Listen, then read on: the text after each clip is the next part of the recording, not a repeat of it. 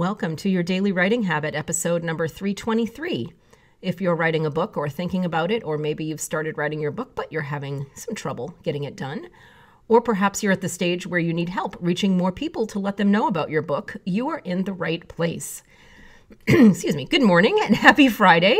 I'm your host, Christine Whitmarsh. If you're looking for me online, look for Christine Inc., I-N-K, like the stuff you write with. That's kind of how I'm known on all those social media places, Christine Inc. Every day, I am sharing with you the writing habits I've learned over my 18 years as a ghostwriter, book coach, and author. I have found that three things in particular have a huge impact on your success as an author, and they can turn someone who barely considers themselves to be a writer into a published author.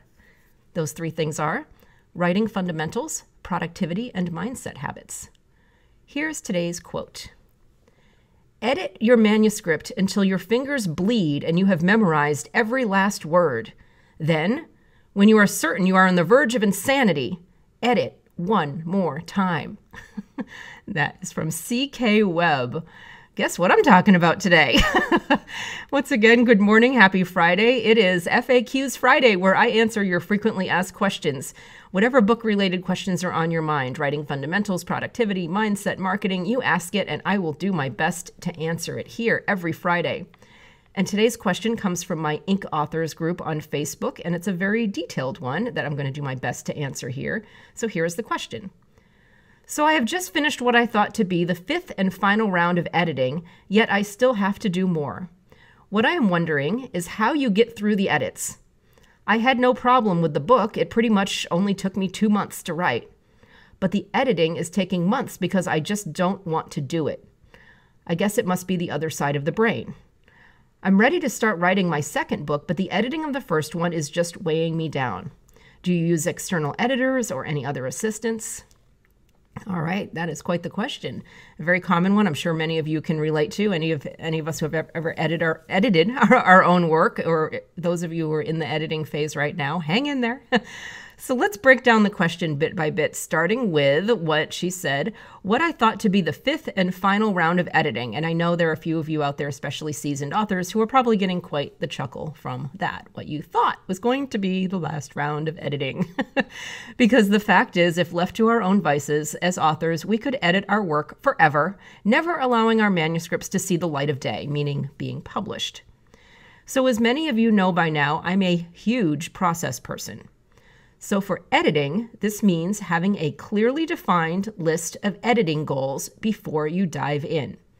Your list will contain a mix of big picture edits as well as minor, kind of like line edit stuff, like an overused word that you find yourself. I think we all have words that are on our overused word list. So that would be an example of a minor edit. A big picture edit would be, is this story in the proper order? Is this character needed? Or for nonfiction, is the flow of the lessons, the best way to get the reader from point A to point B? Those are examples of big picture items. So the key here is to make sure that you include everything on your list and then divide your list of editing objectives into rounds. So with like items. So it's better to kind of do one round with a whole bunch of big picture stuff and then another round with a bunch of little picture, little minor line edit things and so on. So maybe 2 rounds of each seems to be a good average. So again, put everything you can possibly think of on your list of edits. Then, here's the important part, here's that mindset part. Make an agreement with yourself that this list is it. This list is an example of your conditions for satisfaction. Tell yourself you will be satisfied once you do all the things on the list. That once you complete the items on this list, you will hand your manuscript off to a professional editor and let them take it from there. And you will do this with only a minimum amount of procrastination, crying, and throwing things. So that's the first part, is the process of having a process. It gives you an end point. Now you're not editing forever. Now you're only editing until everything on your list has been done. And then you're saying, that's it. I promised myself that would be it. And now I'm handing it off to an editor. So here's the next part of the question. And she said, but the editing is taking months because I just don't want to do it. I guess it must be the other side of the brain. I'm ready to start writing my second book, but the editing of the first one is just weighing me down. All right. Well, I think it's not too far from the truth that editing uses a different part of the brain than writing. I don't think technically it's like, left versus right brain, but it is definitely a different mental process. And it can be a challenging one, especially by round number 5, like the one that she's in.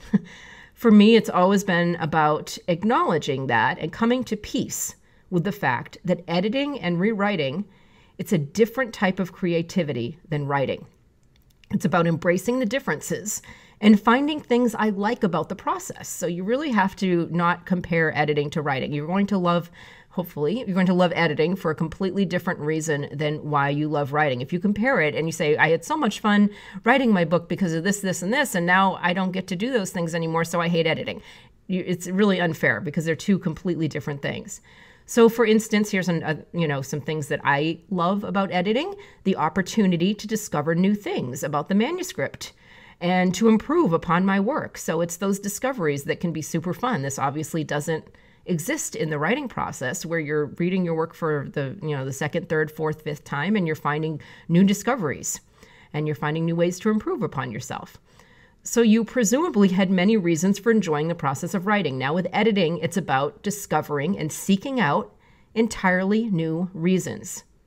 And this might take some thought on your part, but trust me, there are reasons to be found. There are some things about editing that don't exist in writing that are like secret little exciting gems. And the editing part of your brain is just as capable as the writing part of your brain. It just operates a little differently, so it takes a little getting used to. But just like writing, it's a process that requires patience, a regular habit, curiosity, and a process. And I just had another thought because I happen to know the gal who left this question on my Ink Authors group, and I know that she's one of my fellow aerialists, and I think editing and writing, maybe it's like a different apparatus. So, if we're, used to trapeze and then all of a sudden we're doing, aerial hammock or silks, same, very similar aerialist principles, but different joys to be found. So I'm just going to tell you directly, though, that the person who wrote the question, consider it a different aerial apparatus. So anyway, I digress, of course. I always digress. So here's the next point. You don't need to feel like you're not allowed to start working on your second book while your first one is still in edits. I know that was a part of your question here, is, you felt too guilty to move on to your second book. This is a matter of simply separating your habits and scheduling the editing of book 1 at a different time on your calendar than working on book 2. Now remember, just as with all habits, if the time is scheduled on your calendar, you're more likely to get it done. So I would probably, in your case, I would schedule 2 editing sessions on book 1 for every, 1 writing session on book 2. So like 2 to 1, just because I can tell that you're anxious to reach the finish line on book 1. So just doing, twice as many sessions on your calendar for book 1 as book 2, that will help you out because that will obviously weigh your time in favor of book 1. But also you still get to play with book 2. So that's fun. So finally, to your questions, do you use external editors or any other assistants? And the answer is yes. I always use external editors, and there's a whole other conversation there, but the short answer is I would never publish a book that only my eyes have been on. I'm going to say that again. I would never publish a book that only my eyes have been on. And I'm talking about not just, glancing at it or, people reading a couple chapters here and there. I'm talking about the entire line by line, the entire manuscript. If I'm the only one that has seen every word of my book, it's not ready to publish. There are so many things that we miss in our own work. Also keep in mind that the quality bar of publishing and self-publishing has been steadily on the rise for years now with how crowded the marketplace is. So in order to stand out, quality is a must. It's not even optional, and that means hiring a professional editor. So I hope that answers your question. So your many questions. This is very good. This is a nice comprehensive FAQs Friday. So if any of the rest of you have a question you'd like me to answer on a future FAQs Friday episode, submit it either through my website, christine-ink.com, the contact page, or through my Ink Authors group on Facebook is another great place to reach me. So as always, thank you for joining me here on Your Daily Writing Habit, where I'm helping you write and finish writing an awesome book. And if you know someone else who wants to write and finish writing an awesome book, please let them know about this show. They can pick it up wherever they get podcasts or on their Amazon Alexa device under Flash Briefing Skills. Until tomorrow, happy writing.